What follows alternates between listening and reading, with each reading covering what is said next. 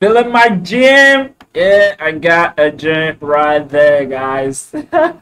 So welcome back to my fucking YouTube channel today. Today we're going to be talking a whole lot about Pyjnius. Yeah, Pyjnius. Uh-huh. I've been getting requests from different people, a whole lot of people. Like, hey, when are you gonna do a Pyjnius video? I don't know yet, but today I'm here to do some quick tutorial on that. I'm just trying to get you to know the basics, understand how it works, how you can integrate Java into Python. How cool is that? But to an extent, it becomes a headache when you get to subclass things. You understand? Trying to inherit subclass an interface, which is a whole lot of headache. But before we get right to that, let's just analyze how Python interacts with Java code. So here I have two windows. I have a terminal on the left panel and I have a BlueJ on the right panel. Now, this terminal, we are going to use it to interact with Python. The BlueJ, we're going to use it to interact with Java. Yeah, we'll see equivalent of a code we write in Java in Pyjnius. So for example, I've created a little project on BlueJ. You can use any Java editor of your choice, but BlueJ is so simple. I can use it to get what I want instantly. Yeah, not to start configuring many things. So here I'm going to open this up. This is a simple main program. This program, all it does is to print hello world. Let me remove this thing at the top. I'm not here to teach you Java code. Remember, I'm not teaching anybody Java. I'm only trying to let you know how things work. Now we have a class here named test.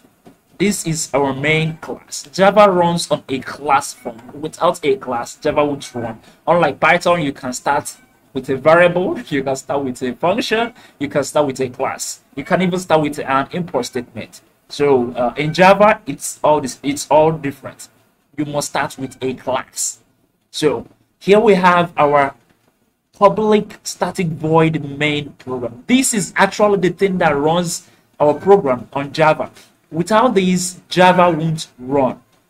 Yeah, this is the main thing that runs your Java code. So you must put public static void main at the top after your class, at the top of your whatever program you are writing in Java. So this is a method, and what this method does is just to print this guy. Let's compile this code and let's run it. Void main, yeah. And all we see here is hello world. Notice that you're seeing it two times. It's because I've run it multiple times earlier on. Let me run it once more so that you know it is going to add another hello world to it. Yeah, so it doesn't clear off the, let's see, okay, we can clear it from here. Let's run again. Yeah, so we have that. Now, what is the equivalent of this code in Python? How do we do that in Python? Pretty easy. We are simply going to do something like this. Remember, I said I'm not going to teach you guys Java, so you gotta learn what system the out of print line. What it does is just to print out something on the screen. Now, for us to write this, how many lines of code? 1, 2, 3, 6 lines of code. For us to write these 6 lines of code in Python, we're only going to do it in one line of code. One line of code. Okay, let's say 2 lines because we're going to import PyJ. We're going to import Genius. So we're going to say Genius, from Genius import autoclass, right? My focus is here, guys. Autoclass. Let's see. CLS. Let me clear the whole screen and put a more beautiful view here. So we're going to say from Genius import autoclass. Is my microphone recorded? Okay, it is. It is. Let me pull this thing down a little bit. Okay. Now we are going to trying to instantiate or initialize the JVM, Java Virtual Machine. So it takes some time.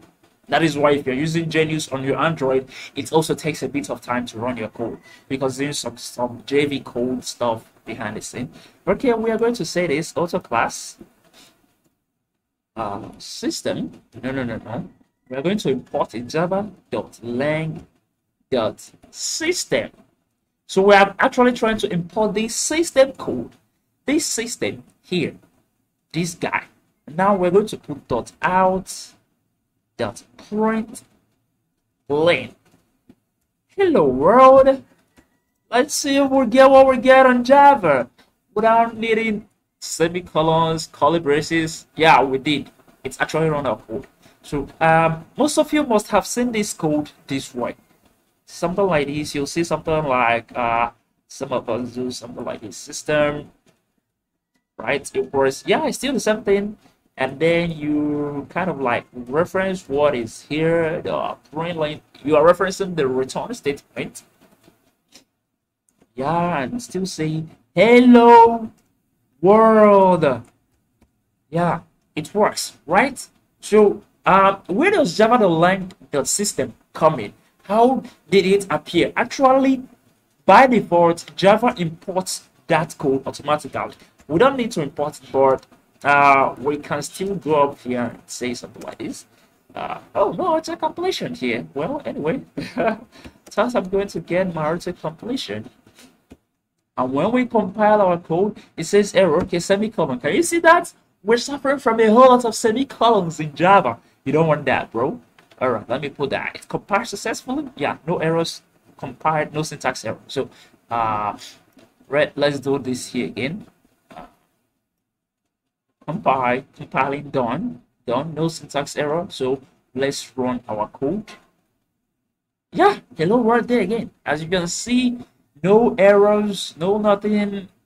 It's just unnecessary. It's just like importing print in Python.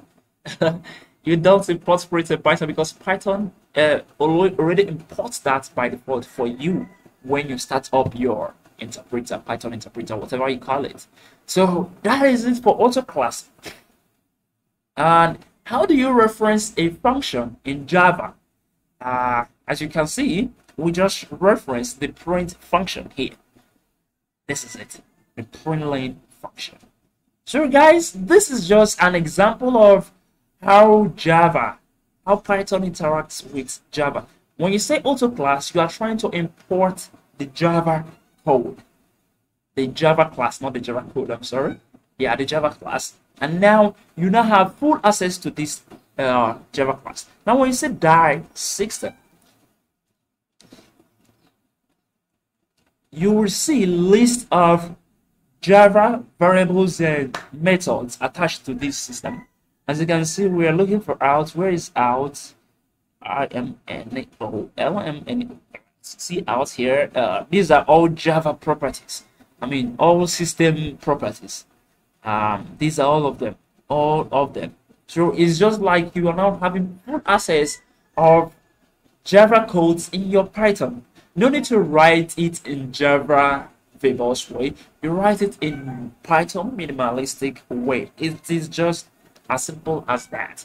So I'm going to stop this video here because I'm going to be doing it series by series so that you try to understand the concept of what is actually going on. I don't want to bombard you with everything at once. So guys, I'm going to pull up my jam beat again.